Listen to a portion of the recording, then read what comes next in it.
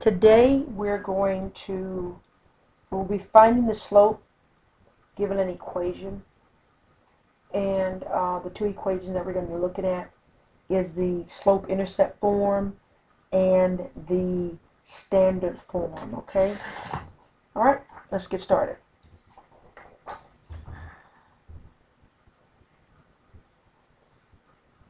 Okay. Just as a review, we said that there are two different types of equations that you deal with when you're finding slope. We said that you have the slope-intercept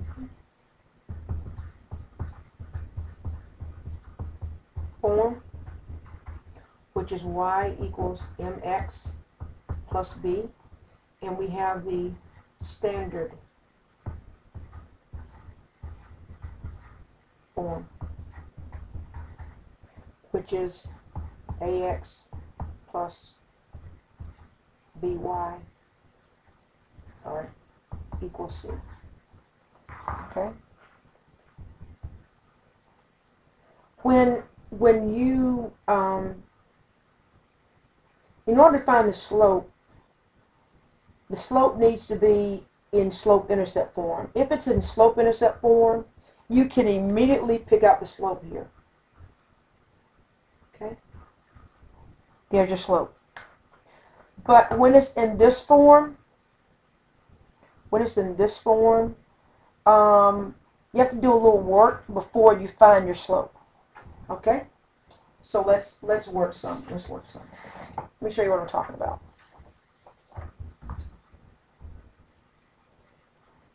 So if you had y equals negative 4x minus 6, since this is already in slope-intercept form, we can immediately tell that negative 4 is your slope. Now, I didn't say negative 4x, just negative 4. Just this is your slope. A lot of people make a mistake and say negative 4x is your slope. Well, the slope is actually negative 4. That's your slope. Okay? If it was written like this, y equals 8 plus 9x,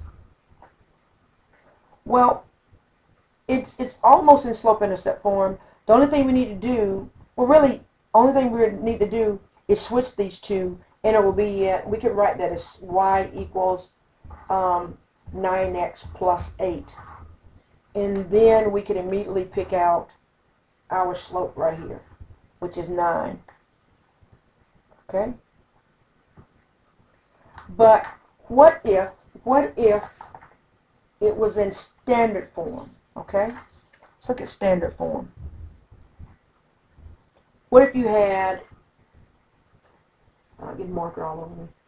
What if you had 2x minus 6y equals 12?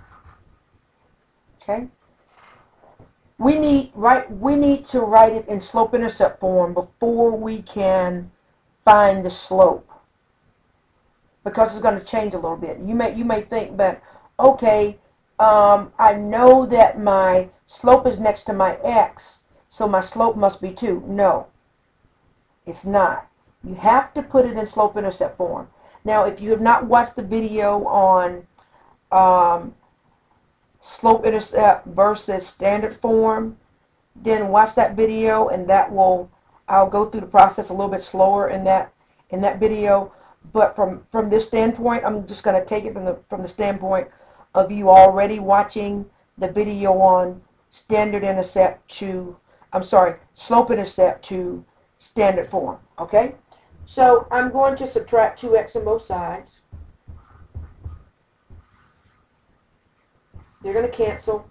That's going to leave me with negative 6y equals negative 2x plus 12.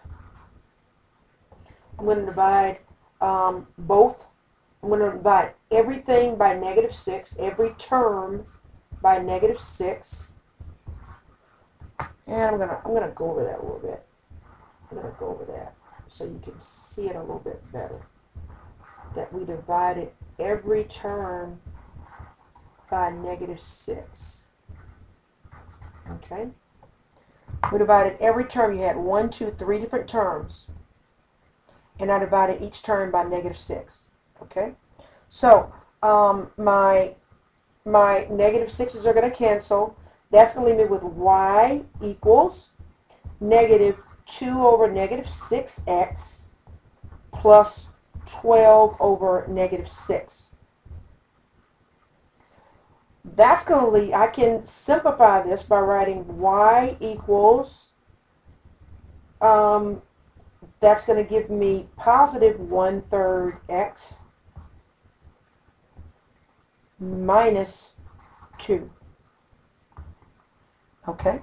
Again, if you don't understand how I went from this step to this step, please watch the video on slope-intercept form to standard form, and I'll go in more detail on that video. But for right now, we're just finding the slope. So since we have, right now, it's in y equals mx plus b form. So we know right now that this is our slope. And if we want to take this a step further, we know that this is our y-intercept. So we can write m equals 1/3 and y-intercept equals -2. All right, let's work another one.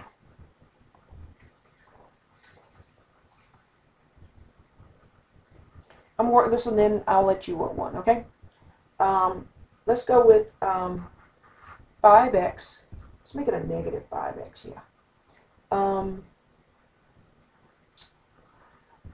Plus 2y equals 20. Okay? I need to change the standard form into slope-intercept form. So, I'm going to add 5x to both sides. The 5x are going to cancel. That's going to leave me with 2y equals 5x plus 20. Now I'm going to divide each term by 2.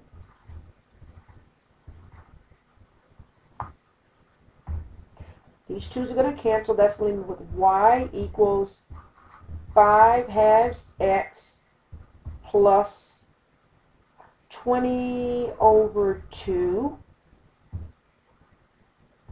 Can I simplify any fractions? Well, I can't simplify this fraction. And some people think that they need to change this into a mixed number. Don't change it to a mixed number. Just leave it as 5/2. Don't change this into a mixed number, okay? But we can simplify this 20 divided by 2 into 10, right? So we have y equals 5/2 x plus 10.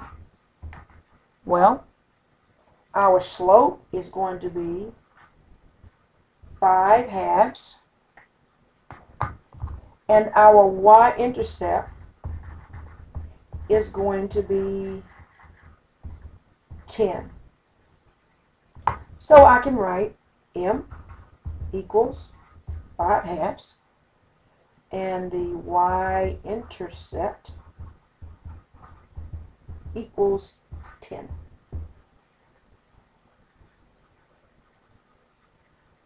Okay, let you work one. I want you to find the slope and the y-intercept, okay?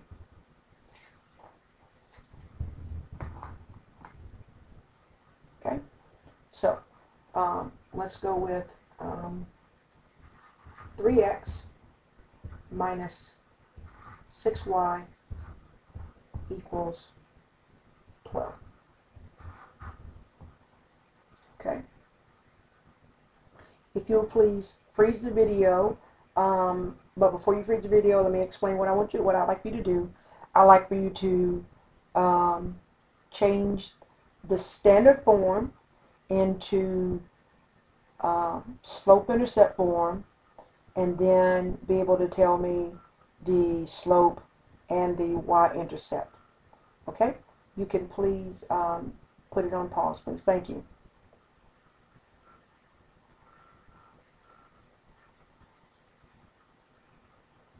Okay. First, I asked you to change the standard form into slope-intercept form. So I'm going to subtract 3x on both sides. I'm going to cancel. So negative 6y equals negative 3x plus 12. Now you should have divided every term. I like to underline my terms to remind me I have 3 of them, okay? Into negative 6. The negative 6's are going to cancel. You're left with y equals negative 3 over negative 6x plus 12 over negative 6. It now looks like slope-intercept form, but I can make it look I can simplify this, okay? So y equals negative 3 divided by negative 6 is a positive 1/2 x, and plus negative 12 over 6 is negative 2. So we know that our slope is 1/2, and our y-intercept is negative 2. So I can write that m equals 1/2, and the y-intercept equals negative 2.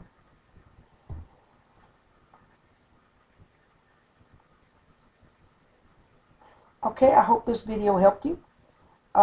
If you have any concerns or suggestions or comments, please email me at mathwithmoon@gmail.com, and I'll see you next time. Okay, bye.